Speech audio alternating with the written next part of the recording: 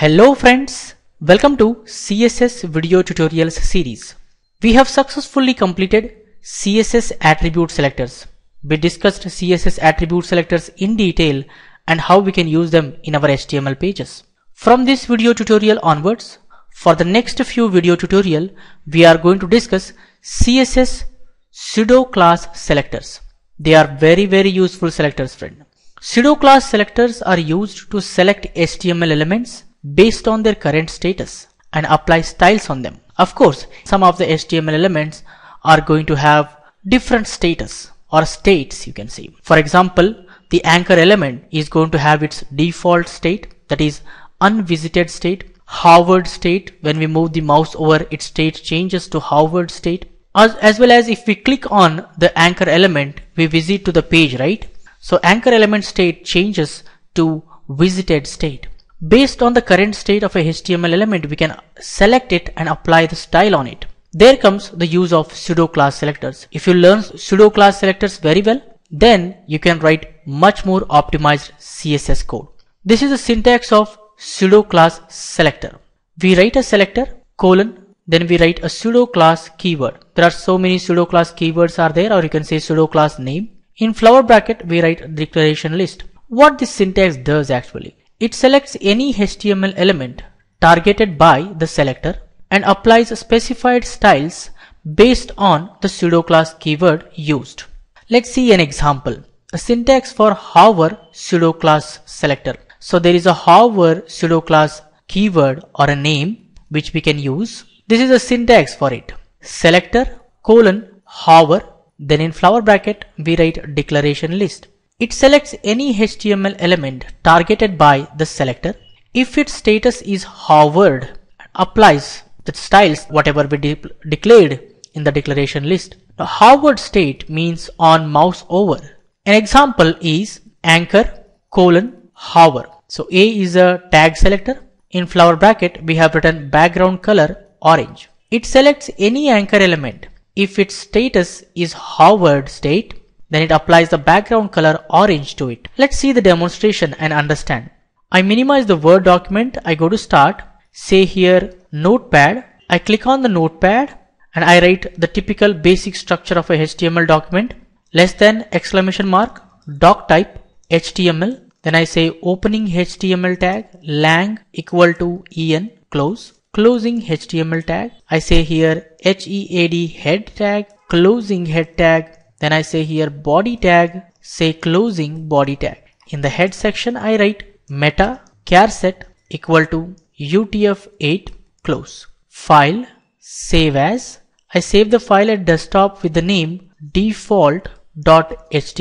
Both sides I put double quotation and say save. I minimize the notepad. You can see that default.html page got created. I right click on it, say open with the Firefox. You can see that default.html page open in the Firefox. I reduce the size. I go to notepad. I set the title here. So I say title pseudo class selectors demo, closing title. File, save, go to browser and refresh. You can see title is set to pseudo class selectors demo. In the body section, I create an anchor element href is equal to next.html. Both sides I put double quotation, close. Then I say here visit next page. Then I say here closing anchor tag. File, save, go to browser and refresh. You can see that visit next page is displayed and it has the text decoration, that is underline. What if you want to change on mouse over the background color to orange? Then I need to use CSS. So I go to the head section. I use the style tag, type equal to text or CSS, close. Then I say here closing style tag. Here I say locate any anchor element in this page. At present, this is the only anchor we have. Then I use colon. Colon indicates pseudo class in CSS, friends. Colon hover, hover. Hover is a pseudo class name, or you can say pseudo class keyword. In flower bracket, I write background dash color orange, orange. Now I am telling any anchor element, if its state changes to hover, apply the background color orange. By default, the anchor is in unvisited status. I talk about the different status of the HTML elements or the anchor element in the upcoming video tutorials.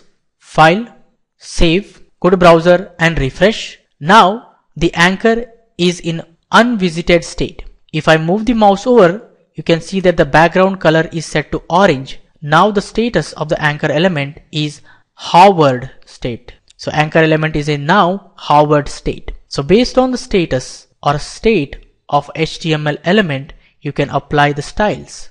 This is just a basic information. I hope you guys have understood how do we use the pseudo class selectors. In the next video tutorial, I discuss in detail more pseudo class selectors. We have various pseudo class selectors. We have pseudo class selectors with respect to navigation, with respect to UI elements. We have pseudo class selectors with respect to DOM tree structure. We discuss about them in detail step by step in the next video tutorial, friends. So for this tutorial, this much is enough, friends. I hope you guys have understood at least the basic idea behind pseudo class selectors, how we can use them in our HTML pages. So for this tutorial, this much is enough, friends. For more benefits and be up to date, please subscribe to my YouTube channel and don't forget to like, comment and share these videos with others so that everyone will get benefited. Keep learning, keep coding, keep sharing. Thank you guys. Thank you very much. See you in the next tutorial.